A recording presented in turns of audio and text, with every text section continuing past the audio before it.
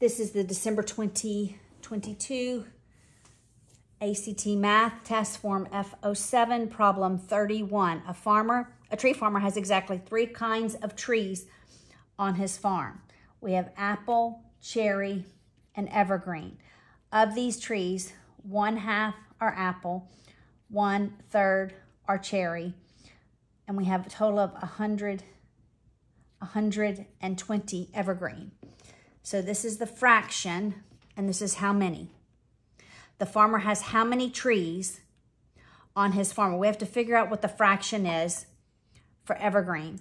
So we take 1 minus 1/2 minus, I'm going to put this in parentheses, 1 divided by 3, which is 1/3, equals, going to give us a fraction. So that's 1/6, all right, for a total of 1 to count for every tree. So it wants to know how many he has. So it's, again, a ratio. 1/6 times x, which equals 1/6x equals 120, multiplying by 6, that's 720. E is the solution. What is the median of a list of 10 numbers? If we have 10 numbers, it's going to be between the numbers 5, the 5th number, and the 6th number. So we have to start and figure out what's the 5th number and what's the 6th number, but they have to be in order. So 55 is the smallest. 67, that's 1, 2, 3, 4. Okay, now we're getting there. So it's between 85 and 87. So it's 86 is the median. You add them, divide by 2, but it's just the one right in the middle. So they had to be in order. I just mentally began to cross them out. All right. A board 1 5/8 by 3 5/8 is 6.5 feet long. You want to cut in as many pieces from the board so that each piece is 1 5/8, this by 3 5/8, and 6 inches long. So this one you want in 6-inch long segments, but each saw cut waste is 1/8. So it's really 1/6 and 1/8 inches. How many 6-inch long pieces will you be able to cut? Well, this is in feet, this is in inches. So we need to change 6.5 feet to inches. So that's feet, it's a unit multiplier. You just multiply it by 12. So I'm going to take 6.5 times 12, and that's 78 inches. 78 inches. Now I'm going to divide it. I could make this an improper fraction. It's 6 1/8. 1/8 is 0.125. So I'm going to divide this by 6.125. 78. 78 divided by 6.125 gives us, you round down, 12. Because I can get 0.73, but I can't get a whole 6-inch piece, all right? The probability that event A will occur is 1/8. The probability that event B will occur is 1/4. Given that they are mutually exclusive, what is the probability that event A or B will occur? When you hear the word or, you are adding. If you heard the word and in probability, you multiply. So we're adding 1/8 and 1/4, which is 2/8. So plus 2/8 gives us 3/8. J is the solution. 35. What is the measure in degrees of an angle in radians? To get from radians to degrees, you multiply by 180 degrees over pi. All right, so that our pi's cancel out. So we have 7 times 180 divided by 9 is 140 degrees. All right, angles. Angle D is on side CE of rectangle ABC, such that the measure of ADB, that's a right angle. Which of the following angles must be congruent to angle 1? All right, angle 1, because we have similar triangles. So there's got to be one in this triangle and one in this triangle, all right? So one looks like the longest leg, and I'm going to say this is the longest leg, so it's 3 and 6. 3 and 6. All right, the area of a circle. Area is pi r squared is 64 pi. Our pi's eliminate if we divide it by pi, and the radius would be 8. What is their circumference? Circumference is 2 pi r, or 16 pi, 8. All right, in a standard coordinate plane, we have points A, B, C lie on the same line. What is B? Well, then their slopes have to be equivalent. So let's find the slope of AB. It's the change in y, 3 minus 0, over the change in x, 2 minus 4. It's 3 over negative 2. All right, so now let's go to BC, all right? So it's the change in y, b minus 0, over 7 minus 4, which is b over 3. So b over 3 has to be the same as 3 over negative 2. All right? So you just cross multiply. It's 9 is negative 2b divided by negative 2 has to be negative 9 halves.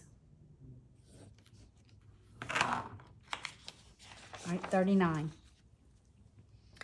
When a is not equal to 0, what is the following equivalent to? Common denominator. When you see this, it's a common denominator. So 1 over a plus 2 over 3. I'm multiplying this by 3 over 3 because my common denominator is going to be 3a. All right, this one a over a. So it's 3 plus 2a over 3a. All right, common denominator. That was, sometimes they're a little more complex than that. All right, number 40. A jar contains 2 green and 3 white mints. If Renee randomly takes 2 mints out of the jar to eat, what is the probability that both of these mints are green? Well, that would be 2 out of 5 for the first pick, right? Now, she's taken 1 green mint. She wants both. Both means and, so we're multiplying. Now there are only 4 mints left, and there's only 1 green one. So it's 2 out of 20, which is 1/10 F is the solution. All right, the number of decimals produced by an audio source can be modeled by this equation. Okay, you've never seen this equation, but you don't have to because you have solutions. Where I is intensity in watts per square meter. What is the sound intensity in watts per square meter for an audio source that produces 100 decibels? principles.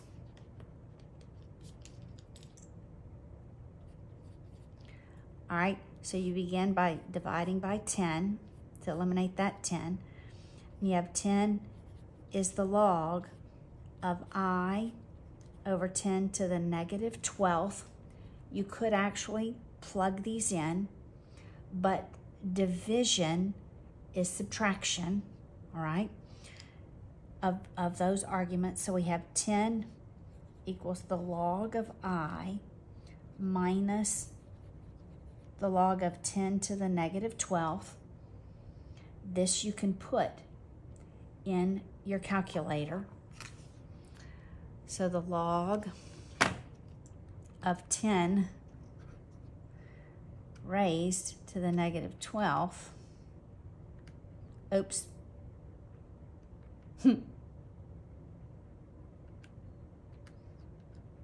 is just negative 12. That's negative 12. You add 12. Wait, it's minus negative 12, so that's plus. So I'm going to subtract, and we have negative 2 equals the log of I. And so it has to be 10, that's the base. 10 to the negative 2 is I. The solution is A. You could have just plugged it in. All right, 42. The diagram below shows the location of Manuel's boat, which is on a lake. It gives all of that. Which of the following expressions represents the straight line distance in meters from B to N? All right, so we're going to use the sign. So the sine of 50 over question mark, the sine of 50 degrees over the question mark equals, I know this angle, it's 180 minus 110, so it's 70, equals the sine of 70 over 150. You just cross multiply, so we're multiplying 150 times the sine of 50 equals question mark times the sine of 70. So it's this divided by the sine of 70. 150 sine of, it's G. All right, they give you the law of sines to use. All right, 43. Packmore manufactures a rectangular box, A by B by C. A customer ordered a new box with double the volume. Which of the following expression represents, well, the volume is A, B, C. If it has double the volume, it's 2 times that. The solution is E. For her math class, she's preparing a probability experiment using dried, so we have kidney beans, dried pinto beans, and an empty jar. First, she puts 4 kidney beans into the empty jar. How many pinto beans must be added to the jar? So we have 4 kidney beans. We're adding pinto beans to make the probability of drawing a kidney bean exactly 1 out of 5. All right, so we have 4 kidney beans. The kidney beans over the total, which is 4 plus the pinto, has to equal 1 over 5. All right, this is just a ratio.